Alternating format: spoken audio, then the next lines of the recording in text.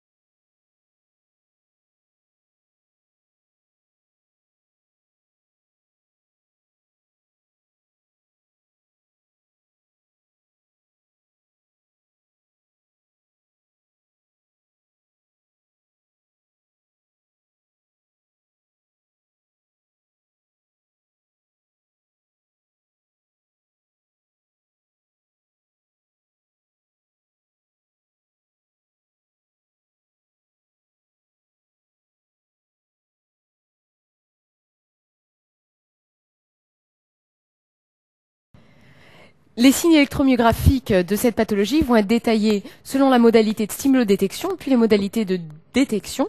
Quand on a une atteinte axonale du système nerveux périphérique, l'information nerveuse est transmise à une vitesse normale, vu que la myéline est intègre. Par contre, c'est la qualité de cette information nerveuse qui va être perturbée. Ça va se manifester par une diminution de l'amplitude des potentiels d'action. Par contre, comme je vous l'ai dit, la myéline étant intègre, les latences distales et les vitesses de conduction vont être normales. En détection, la détection c'est la deuxième étape, l'étape où on insère des aiguilles électrodes dans le muscle du patient. On va enregistrer l'activité du muscle au repos, puis à l'effort. Au repos, lors d'une atteinte axonale, on va enregistrer des activités à type de fibrillation essentiellement, et parfois des potentiels lents de dénervation. Le tracé à l'effort, lui, va être dit appauvri, puisqu'on va avoir moins d'unités motrices fonctionnelles. Au maximum, on va avoir une seule unité motrice fonctionnelle, et on parlera de tracé simple. On ne peut pas parler d'analyse électromyographique sans préciser la topographie de l'atteinte. Vous voyez ici, c'est une polyneuropathie, une atteinte bilatérale symétrique diffuse et longueur dépendante. Il faut bien entendu le préciser quand vous détaillez les signes électromyographiques. Troisième question. Quelles sont les principales étiologies à évoquer? Je vous laisse aller 2 minutes encore.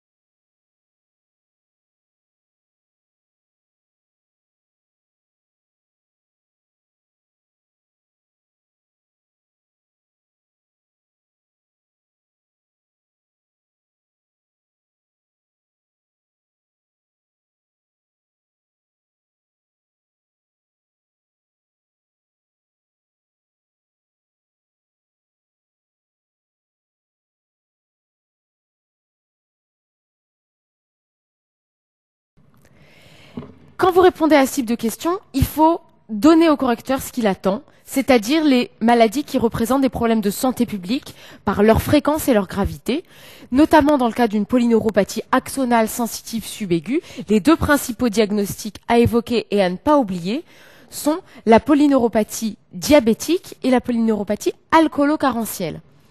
Chez un sujet âgé, il ne faut pas oublier les causes paranéoplasiques, comme la neuropathie anti-HU, un petit peu compliqué, mais pour ceux qui aimeraient s'y plonger, ça reste intéressant.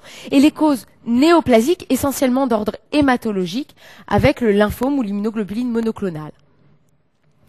Chez ces patients, il faut aussi penser, car ça représente des causes curables, entre guillemets, aux pathologies infectieuses, et sinon aux causes toxiques. Votre bilan étiologique ne retrouve pas d'anomalie en dehors d'une consommation alcoolique excessive à l'interrogatoire. Vous notez en plus des perturbations du bilan hépatique et une macrocytose sur la numération. Quatrième question, je vous demandais donc votre diagnostic et le mécanisme physiopathologique de cette affection. Je vous laisse 2 minutes.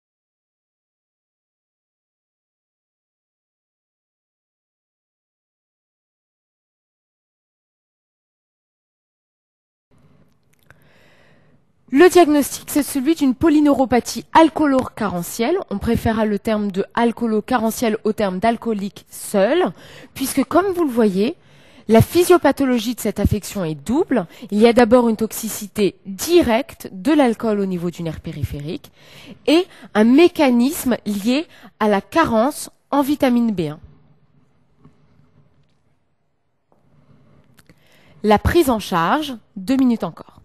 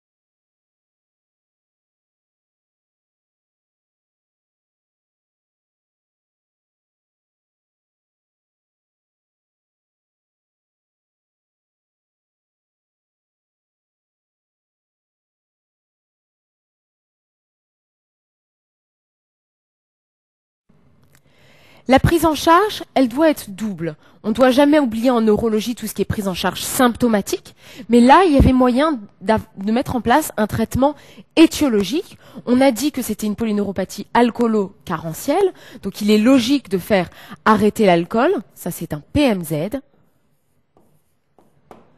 avec une aide au sevrage adaptée. Deuxième mécanisme, le mécanisme carentiel, ça justifie donc une supplémentation vitaminique en vitamine B1. C'est le deuxième PMZ de cette question. Le traitement symptomatique, alors on dit toujours en neuro, on ne peut pas aider tellement les patients, mais si, on les aide grâce à des traitements symptomatiques. Pour ça, il faut se mettre à la place du patient. Le patient a des douleurs, des crampes nocturnes au niveau des mollets, des douleurs liées à l'atteinte sensitive plurimodale. Donc il faut traiter cette douleur. Vous savez qu'en neurologie, on utilise 2 types de médicaments pour traiter la douleur neuropathique.